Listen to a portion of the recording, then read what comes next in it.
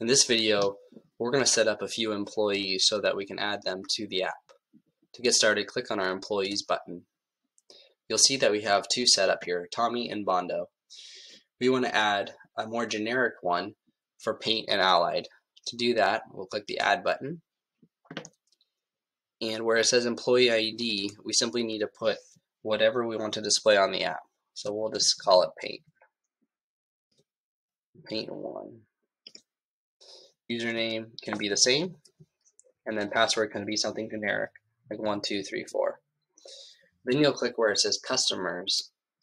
Click on that, and you'll add whatever the account that you want this employee to have access to.